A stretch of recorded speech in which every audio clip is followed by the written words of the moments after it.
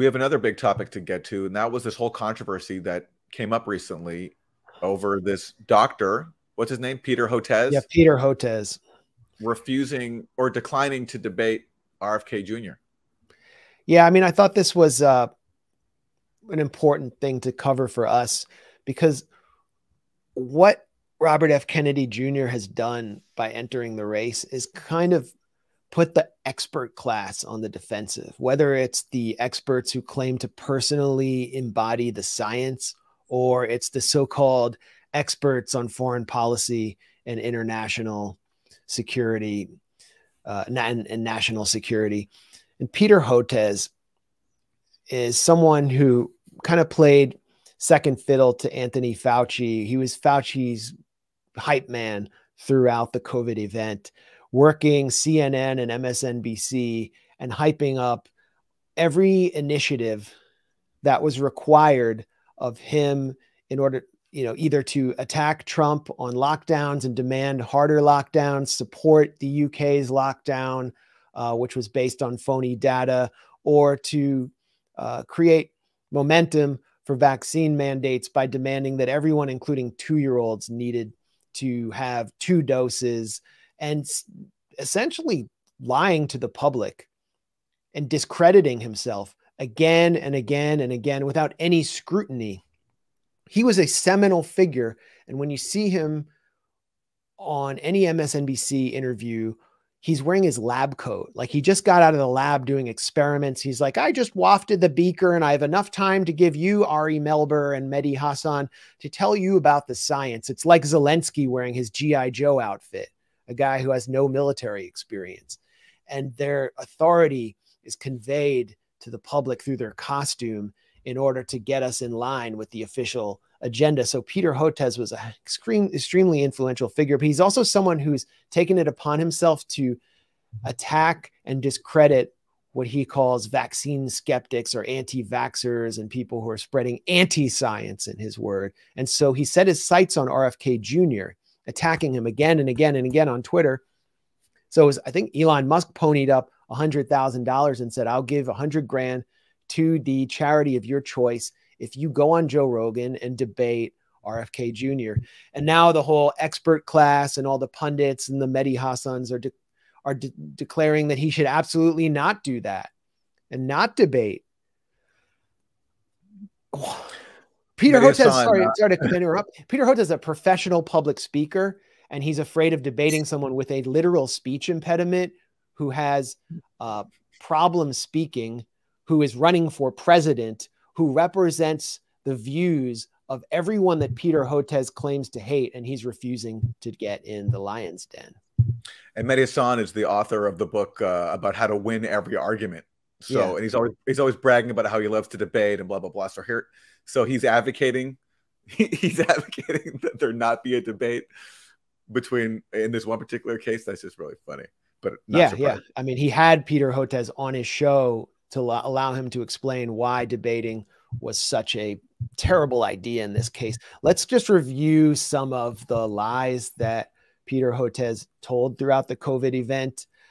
This is a video by our friend Matt Orfalia. And I don't know if we're going to have time to play the whole thing, but you'll get the point. We're not hearing a lot about is the unique potential safety problem of coronavirus vaccines. And then something changed. Any vaccine released by emergency use authorization by the FDA is an outstanding vaccine. J&J's vaccine has the risk of life-threatening blood clots. When you hear the beep, that's the sound of safety. So don't overthink it. They're both really good. They're all really good vaccines. Get vaccinated now. You gotta call now. If you wait, it's going to be really too late to protect your child. If this was your child, what happens next could make it the worst day of your life. So even though COVID poses zero threat to healthy children, vaccinate your children. Do the right thing. Be safe and not sorry. I'm strongly recommending for adolescents to get their 2 doses of vaccine and fully immunized after those 2 doses. Advanced technology that can help save lives. This is going to be a long-lasting vaccine. A long-lasting vaccine. A few moments later, we're seeing that 2 doses is not holding up well for emergency room visits. It's not holding up well for hospitalizations. Here we go again. everyone's going to need a booster. You need that third immunization. Triple the amount. Get that third immunization. The 2 mRNA vaccines were always a 3-dose vaccine. The 2 mRNA vaccines were always a 3-dose vaccine. I've always said this is a 3-dose vaccine. I've always said this is a 3-dose vaccine. This is a 3-dose vaccine. But I'm not done yet. That third immunization, the problem is it's not holding up. So we may have to look at sort of innovative solutions. Oh God, not this again. A fourth immunization, just to keep them going, to keep the country going. We have to consider some out of the box things. A fourth immunization, a fourth immunization. Get that second boost, a second boost to keep the country going. I've made that recommendation. A fourth immunization. All right. Well, I could just keep going on. I mean, if we were to follow his schedule, it would be like the 6th now, but the bivalent booster. I mean, no one's even promoting that anymore. And I think less than 15% of the American public is even taking boosters. It's gotten to the point where like Michael Phelps is doing ads for Pfizer where he said that he has to take a booster because he suffers from depression, and Questlove suffers from weight loss or weight gain. And that puts them at special risk from COVID. But the point is, Peter Hotez has never been held accountable. He also was pushing lockdowns, which have done enormous damage, especially to poor and vulnerable populations, caused learning loss for an entire generation, especially of public school students, opioid addiction off the charts, homelessness, evictions. And, you know, there's a whole swath of the public. And I know a lot of the liberal left laptop class isn't very familiar with this part of the public known as the working class that they fetishize, but they are extremely, extremely angry at Fauci and Hotez. And they want this moment for someone to hold them accountable, since they're not going to be criminally prosecuted for what they did. 3 hours in Joe Rogan's garage in Austin, Texas would be cathartic, I think, for that part of the public. Or Hotez could actually hold his own, but he won't do it. So it's really exposed to that swath of the public what these so-called experts really about. And, you know, what I've noticed in a lot of the critiques of Hotez is that people are pulling from so many different sources. There's just so many videos of him lying. Or I just looked up Peter Hotez lockdown on Twitter, and I found him saying Boris Johnson is doing a great job with the lockdown. By the way, Boris Johnson has just faced a parliamentary condemnation for his own role in breaking lockdown. And then a week or like 3 weeks later, Peter Hotez declares that real scientists don't use the term lockdown. It's a phony term, except he just used it to call for one. It's just like, you can just, and this is just like all the foreign policy experts we deal with. They're all complete frauds. They derive their sense of credibility from their phony costumes, whether it's, you know, a well-tailored suit at the Brookings Institution or the lab coat, and from the plaudits and acceptance that they receive from fellow affluent liberals who claim to hold credentials. It's not credibility from the public or that their predictions ever came true. So I think Hotez is an easy target here. Let me give an example of the kind of hypocrisy and just partisan hackery that I totally get why people are livid at this guy. So here he is, Hotez. He's talking about Alex Jones. Alex Jones will attend anti-COVID vaccine protests here in Houston. Can you imagine people going so far down this anti-vax rabbit hole, jeopardizing their lives or the lives of their kids? Lives for what? And so this is the, you know, the classic line we got, that whenever, like in Florida, where people were gathering outside or going to, you know, any kind of like in any kind of conservative or Republican gathering or area, this was like they were endangering everybody.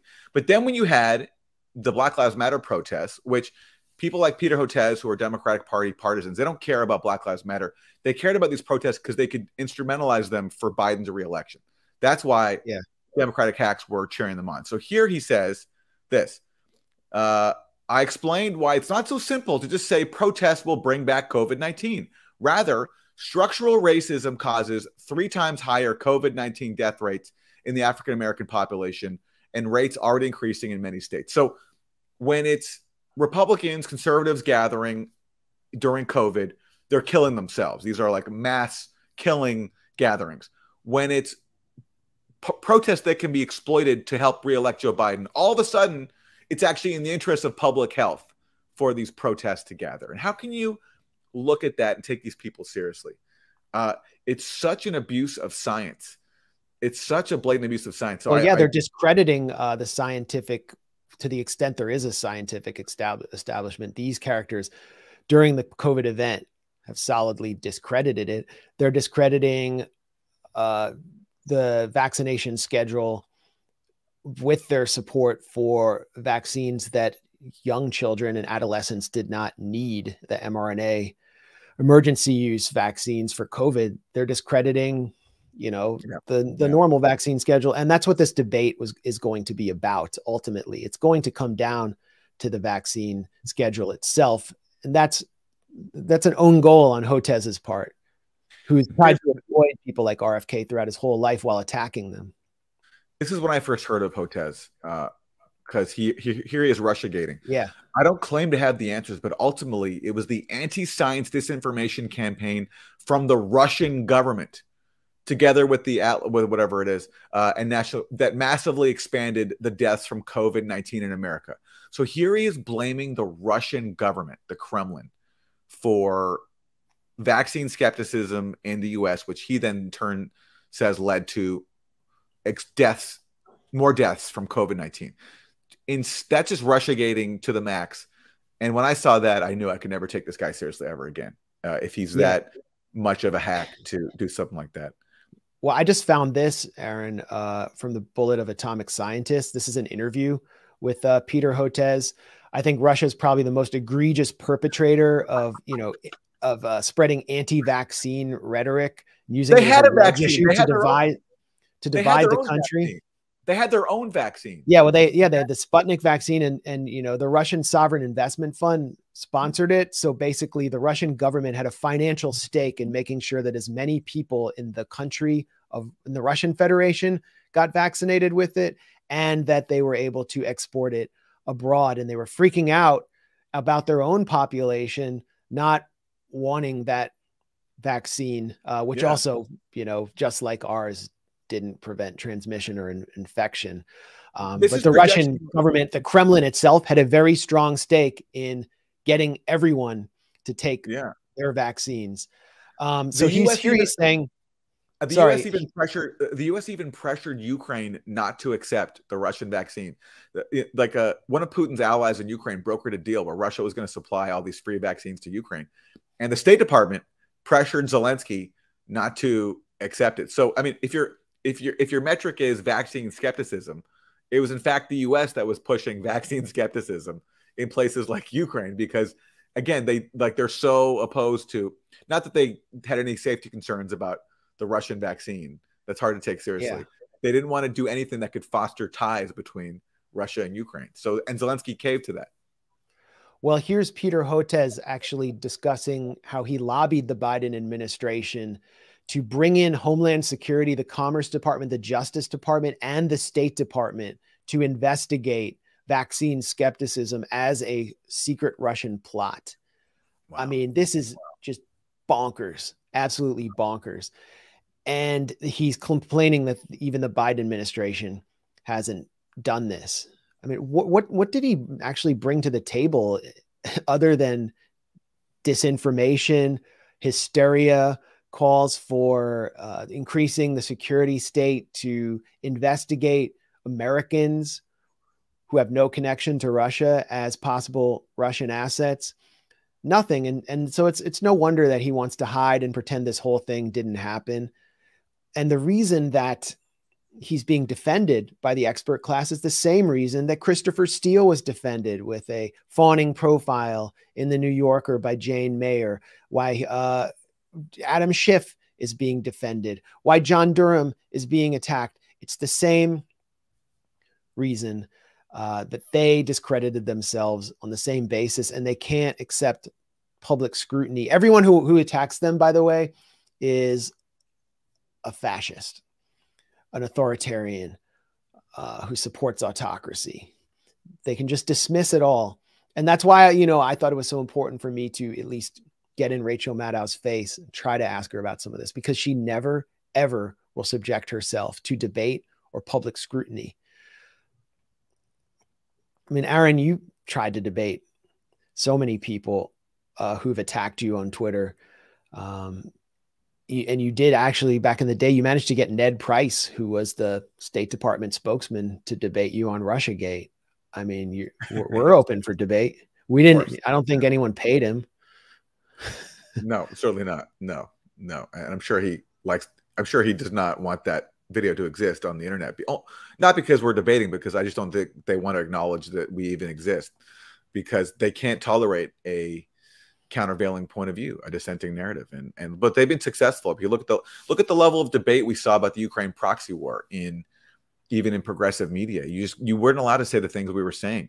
I mean, you've experienced that with every issue you've covered, from Syria to COVID. There's just no tolerance. Well, even Palestine.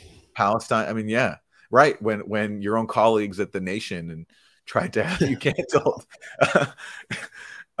Yeah, no, that's well. Here's a tweet that really sums it all up from Ian Bremer. The main reason an expert shouldn't debate RFK Jr. on vaccines is that he has no expertise on the issue.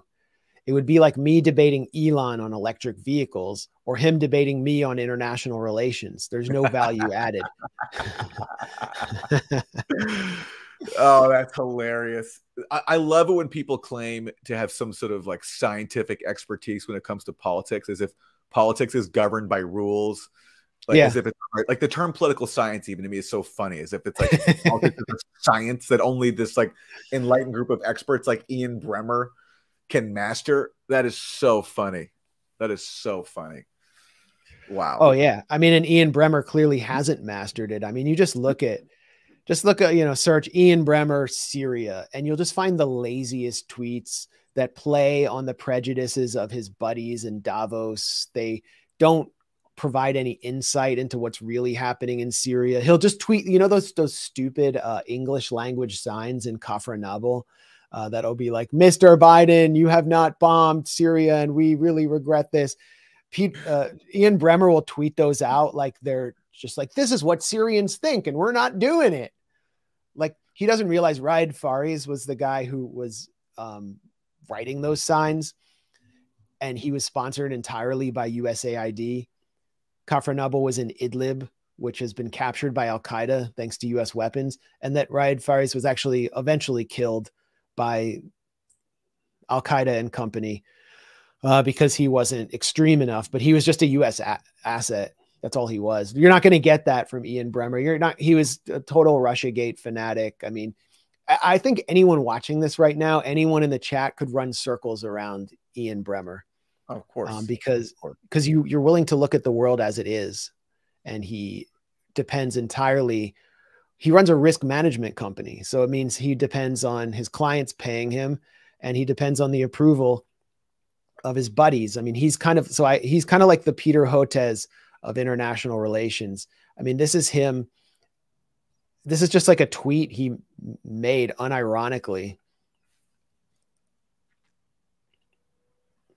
Here's, a portrait of an expert. Closing out Davos, drinks with Chancellor Scholz. Just a few months after Nord Stream was bombed. This is like the expert. This is the source of his expertise, is that he has drinks with Olaf Scholz, the German Kuckmeister. Here's another expert. Just going back to Ukraine for 1 second.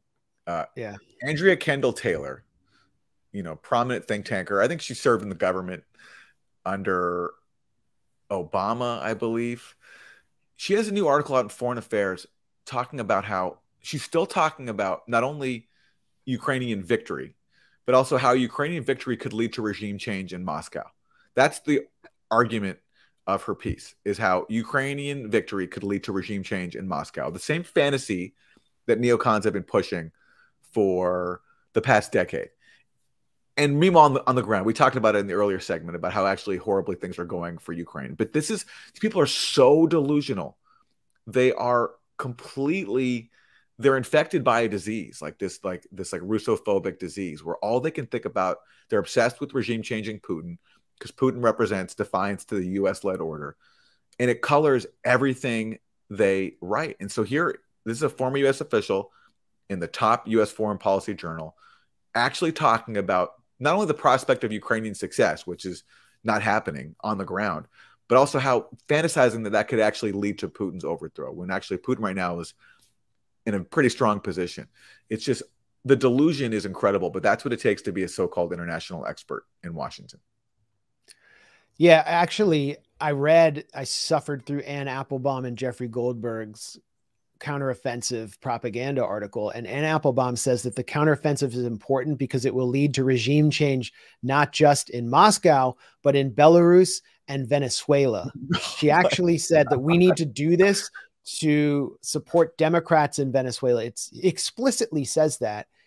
And she says that when Putin's replaced, it doesn't matter if he will be replaced with an ultra-nationalist lunatic, because the ultra-nationalist lunatic will be weaker, and all we want to do is weaken Russia. Wow. So she's, accepted as an expert. And what this all comes down to is that these people are the biggest proliferators of disinformation and conspiracy theories, and that their conspiracy theories and disinformation has more real world consequences than anything that we or RFK Jr. could say. I'm not saying we're spreading conspiracy theories. We spread conspiracy facts, and we do conspiracy analysis. But we're not in power. We're not in a position of authority. Peter Hotez was effectively in a position of authority to actually affect real world harm. And so these people need to be held accountable in public forums, if not prosecuted. I mean, you've had people prosecuted for incitement to war with lies, whatever. Let's debate. So if Ian Bremmer were to respond to me calling him the Peter Hotez of international relations, I would invite him to debate right here. And he would say no. Will never happen. Will never happen. Yeah. I mean, we saw it during Russiagate. During Russiagate, you couldn't even debate the question of whether or not Trump was a Russian asset. That was just taken to be gospel. That's truth. If you question it, you are beyond the pale. You're spreading Russian disinformation, and you can't even be acknowledged. And that's just how it operated. And if you can't even debate something that dumb, that Trump is engaged in a sprawling conspiracy with Russia and has been blackmailed with a P-tape ever since he was the host of The Apprentice, like, how are you gonna debate anything else? You can't. But we're gonna do what we can to at least bring facts to the spreaders of disinformation.